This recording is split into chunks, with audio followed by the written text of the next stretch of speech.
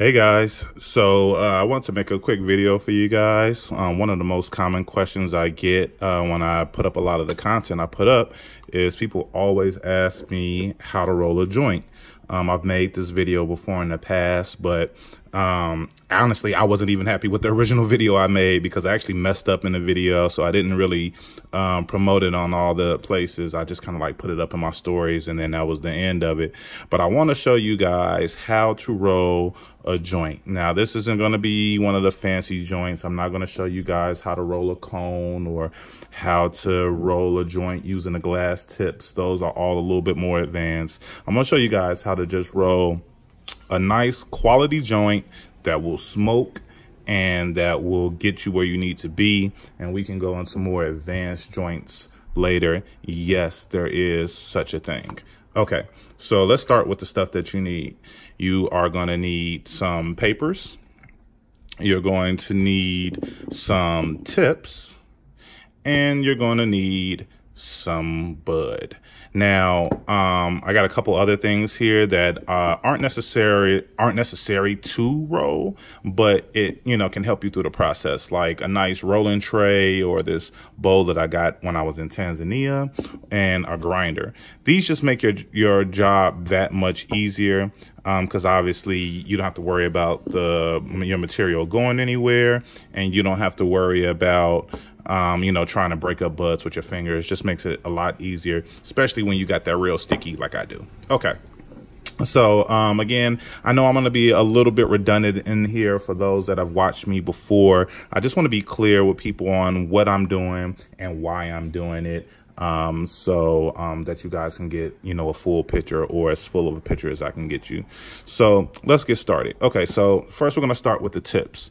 Now, I use rolling tips because if you'll see later on as we go through the process that the tips are good, because when you roll up, what you don't want to do is, as you smoke the joint down, you don't want to have to, I'm sure people have seen it, where they get to the very end and then they got to try to hold the joint with their finger, and it's like, it's burning, or, people use those, what they call roach clips to hold on to the small part of it.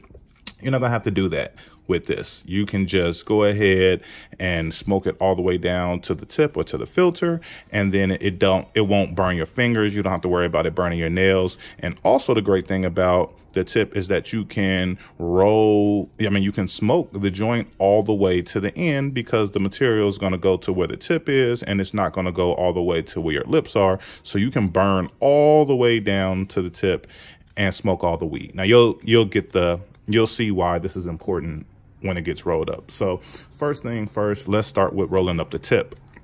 You can buy these pre-rolled. I usually just buy them unrolled because there's more in the pack, which costs about the same, and they're really easy to do. So let's just get started. So you're going to get one of these. You can also make these too. This is just a piece of cardboard, or a thicker piece of paper than the paper you're going to roll up. So just to give you an idea, right, you just got a strip, and what you're going to do is you want to make a fold on one end. All right, so I'm going to make this fold on one end. Right, now I got a small fold. Right, then I'm going to take it, so I got that part folded, and I'm going to just roll it real easy up with the rest. So now it's rolled. All right, so when I unroll, when I don't grip it hard, you see it just kind of comes apart. So we're going to fix that. Right, so what you're going to see, so you're going to take the other end of it and you're going to fold it down, go to fold it back. So I folded it down like I did on the first end, and then I folded it back like that. All right, now I'm going to fold it forward again,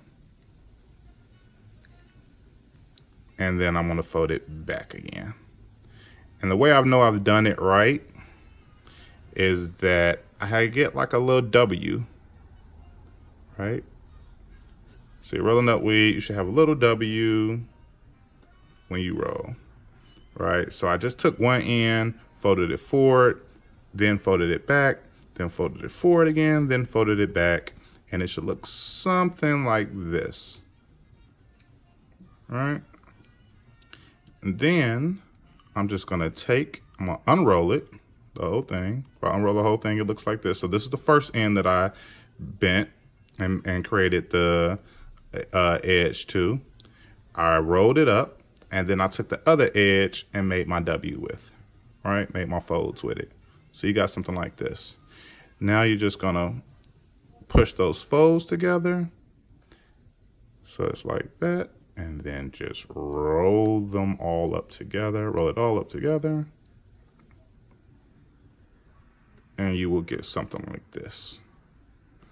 Now you've just created a roll tip, and what those folds do, because I know you guys wondering like, what's the point of the folds? Well, what those folds do is they actually act as a filter to stop any of the material as you're inhaling on the joint. It stops the material from coming back through and getting in your mouth. Those little folds right there that you create. You can see that really good there. All right, so I just created a fold, rolled it up. Once you do that, you'll see your tip will, oops, so I try to show you it's gonna stand on its own, but it won't unroll, which is what you want. You don't want it to unroll on you, right? It's rolled up, it's gonna stay rolled up.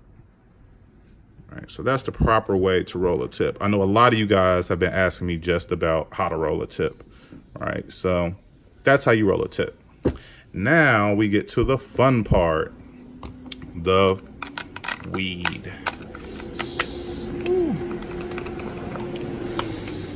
So I got, besides a huge bus driving past my window,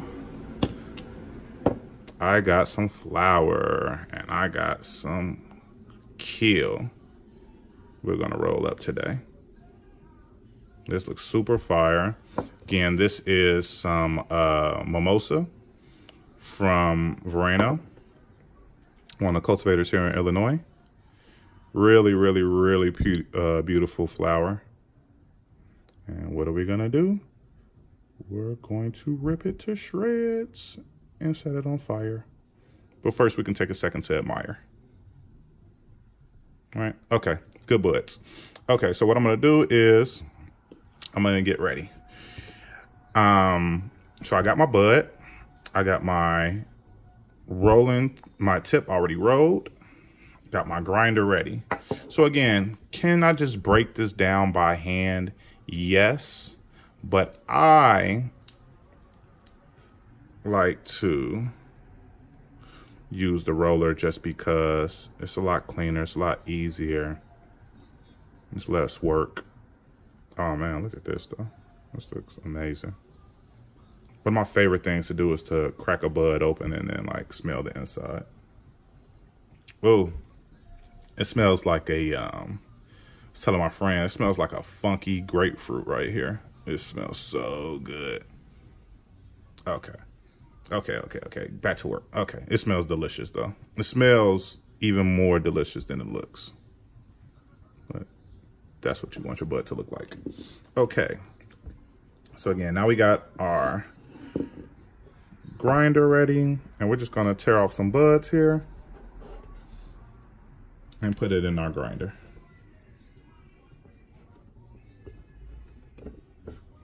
It's real easy, just like this. All right. It's a lot of bud here. I like rolling fatties. I know most people will not use as much material as I am using, but I'm gonna do it anyway. All right, so I loaded up the grinder and now I am grinding. Doesn't take a lot either. It's fairly easy to grind. And this bud is pretty sticky. Oh, I knew that was gonna happen. So what I'm gonna do is I'm gonna kind of keep my area clean, and the unused material I'm just put back in a jar so we don't get it all mixed up. Okay.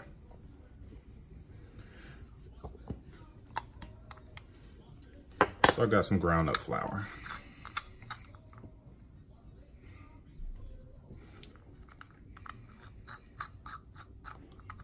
going to take this all out. And what do you guys see? I have a nickel in here. So the nickel is what you use inside of the grinder to make sure that you catch all of the keef. Now, I'm not gonna get into all the details on that. That's for another video, but I made a video before showing you guys how much keef that I was able to catch. And keef is basically the trichomes that falls off of the plant as you grind it up. It collects in the bottom of the grinder, and the nickel helps push it through this screen here to the other side down here, where you can catch the keef. It stores it, and then you can use it to roll it up and smoke it or do whatever you want to do with it. Add it to a blunt, you know, make edibles out of it, a lot of different things.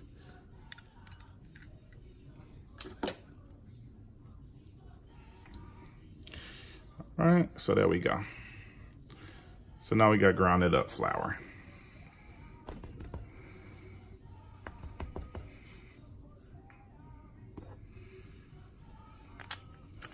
All right. So now we have our flour ground up. We are almost there. All right. Okay. Next step. So we have roll up our tip. I like to do it in this order just so that everything is ready. I roll up my tip, and then I grind my flour. Now it's the paper's turn. So this is actually a fresh pack of raw black papers. Now, I tell people this all the time. I'm sure if you've been watching my videos, you've heard me say this before. I love raw papers just in general because I love their social things that they do with their company. I also love their products. I think they make a really, really, really good product. But I smoke raw blacks particularly because they are the thinnest papers on the market right now. Some of the thinnest papers on the market. I'm open to other papers as well, but they need to be thin like this. So if you guys know of any others, feel free to drop them in the comments. I'm always down to try new products. But I love raw blacks because they are very, very thin, and they are the thinnest papers that raw makes right now. They're the thinnest. And they have the least amount of paper. You see, they're also, not only are they king size, but they're slim. And again, I would have to have other papers out here for you guys to get an accurate comparison. We're not going to do that right now. Okay, so you got your raw black paper. Now, what I've noticed is normally I would just roll it up like this, but what I've been doing lately is balling these papers up. So you take it and you ball it up real quick. And I'll show you why. Because when you unball it, let's see. All right, so now it was balled up, and now that it's not, it has a lot of like small little ridges in it, little wrinkles in there, as you can imagine. You know what happens when you ball up paper.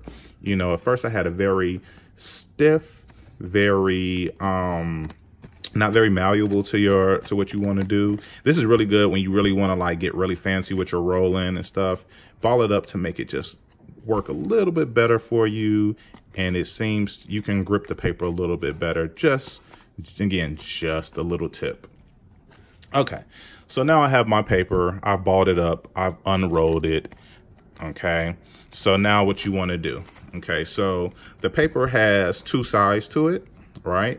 You got your outside and you got your inside. You know your inside because you can see the adhesive at the very top, and you want that adhesive to be at the top. You don't want it at the bottom like this. If you do this, you're rolling upside down.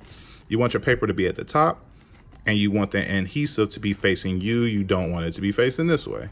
All right, you guys can see the difference. The adhesive is facing me. Okay, cool. Cool. So now what you want to do, what I like to do, is add my filter in, just so I can get an idea of how much I'm putting in here and if I'm overdoing it, and you'll see why. Because Usually the filter falls out at a certain point in time, but we're gonna try to see what we're gonna do. So this is where having the bowl comes in. What I like to do is I use the packaging that the paper came in to actually scoop it out the bowl and put it right in my paper. See that? Oh. Do it again. Right in my paper. And now I don't have weed all over the place. I don't have weed all over my fingers. Right? Besides me breaking it down to put it in my grinder, I really haven't touched it. Okay. All right. So now we got the flour inside of the paper. I know it seems like it took us forever to get here, but we here now. All right. All right, we here. So I don't have another camera where I can show you my actual face. So I'm going to try to do as much of this on camera so that the only thing that you don't see is me actually licking this adhesive, because that's really the only thing that I do off camera when you see it go off of camera.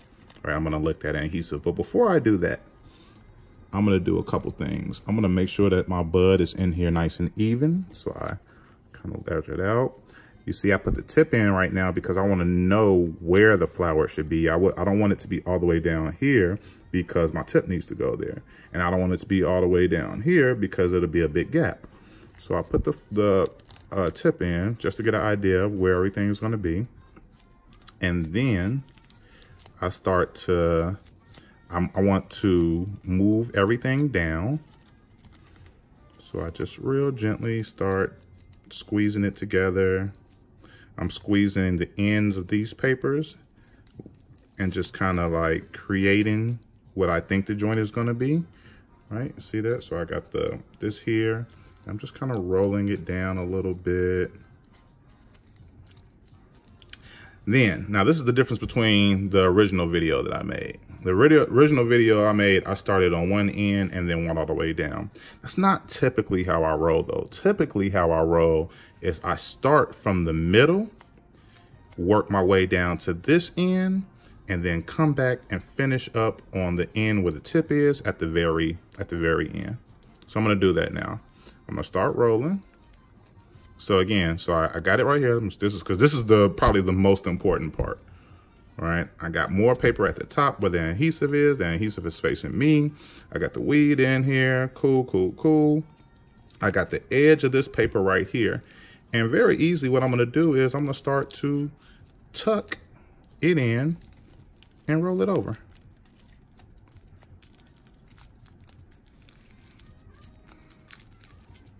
See that? Just tucking it in with my fingers on the far end. This part is pretty much good. So since this part right here in the middle is good, I'm going to take this off camera very briefly and lick this just to seal it. Okay. So now I lick the part where the adhesive was on the inside, and then I lick the outside as well, just to make sure that it's gonna stick properly. Now, I don't know, I should have got my little tools. I usually have a little dab tool here that I use to make sure that my bud doesn't come out. I don't know where that is, so I'm just using my scissors. Just make sure everything is nice and tight. Oh, it fell out anyway. Okay, which is why the next thing I do is go down to this end and do the same thing. I'm gonna tuck, tuck, tuck, tuck, tuck, right? So I've tucked it all over, and then I'm gonna lick and seal this part.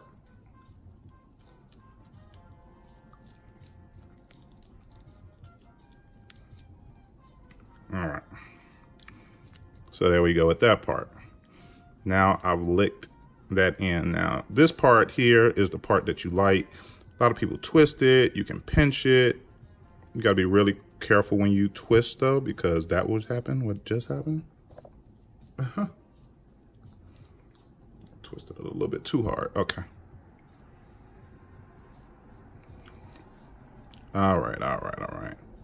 And as you can see, we're almost there. So now I just gotta tighten up this end down here.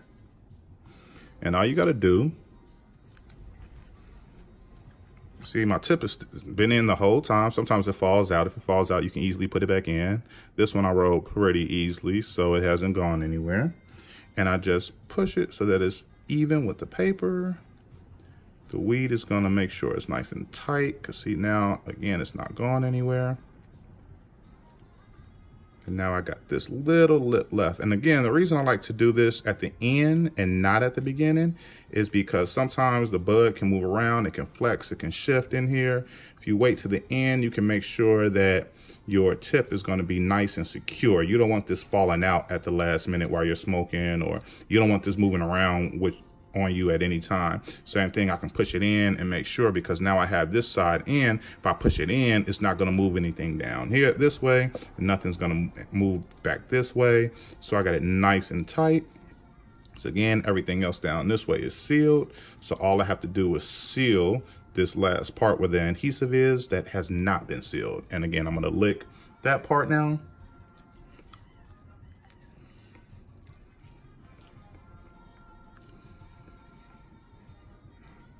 All right. There we go. So now I'll lick that part. And there you have it. There you have it. Now you got a roll joint that's ready to spark. We got everything we need in here. We got our tip with our built-in filter. So now, again, you guys can get a better idea of why I did that. Again, imagine you're smoking a joint and you get all the way to this part. Imagine this filter isn't here, and now I'm holding the weed right here instead of it holding it right here, right? A couple things are going to happen. If I was holding it here and I'm trying to smoke, the fire at some point is going to get to my finger, is going to get to my thumbs, it's going to get to my fingernails, it's going to burn. That heat is going to... You don't want to have to deal with that. You put a tip in here. The weed is going to burn. If I'm holding it right here, the weed is going to catch on fire right here. If I don't have this tip in here, I might have to toss it. Or if I don't have a roach clip, I might have to toss it, because I got to, like this is on fire. I don't want to hold that with my hand. Again, with the tip, it alleviates all of those worries, because you can smoke, as I say, from end to end. I smoke end to end. And so there you go. You got a nice roll blunt. Again, it's not the prettiest. I definitely could roll a little bit prettier, but it's definitely a good looking joint. Like, nobody would tell you it's ugly. I probably could have made this part right here a little bit better, but I know I'm gonna get killed in the comment section. But hopefully this helps you guys out.